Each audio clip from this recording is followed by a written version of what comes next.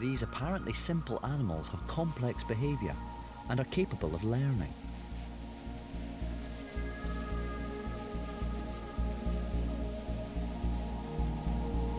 Working as a swarm, the flies increase their awareness of the world, making it difficult for predators to catch them.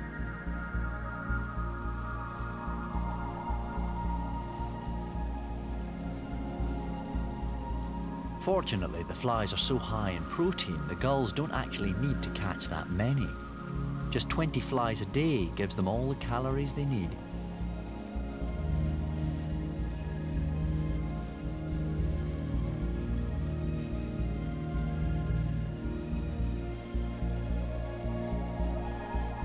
The flies are so nutritious, 65,000 Californian gulls come here to breed each year.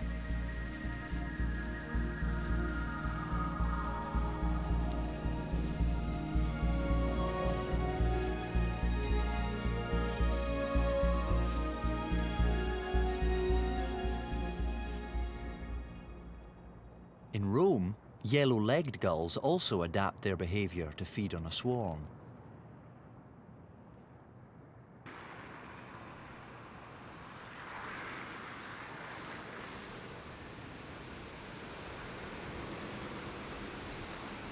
As 10 million starlings stream into the city to roost, they outnumber the human residents 4 to 1.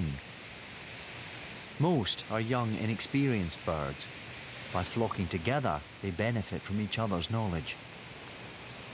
For the gulls, it's like chasing fish shoals in the sky. They act like fish shoals too, forever changing shape and reforming.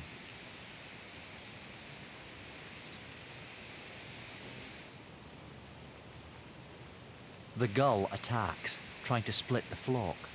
The flock regroups.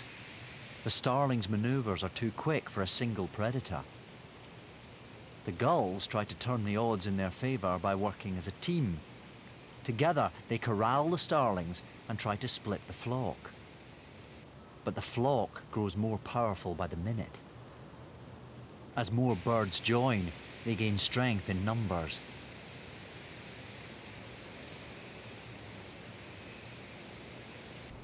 A peregrine falcon is a greater challenge. It reaches 220 miles per hour in a dive.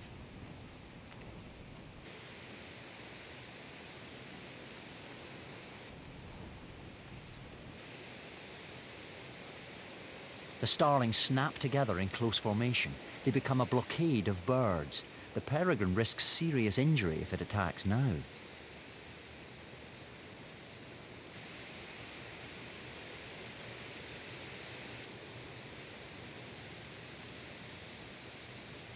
The flock is like quicksilver, forever splitting and reforming to confuse their attackers. It's impossible to target a single bird.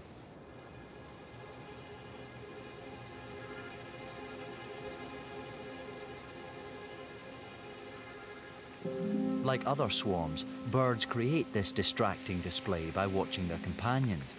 Amazingly, each starling tracks the movements of 7 of its neighbours at a time.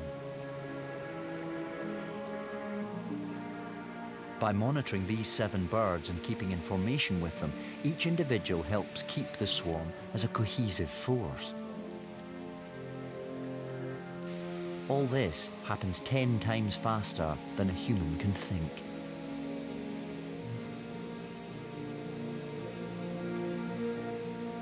We are only just discovering how much information is exchanged when birds gather in huge numbers.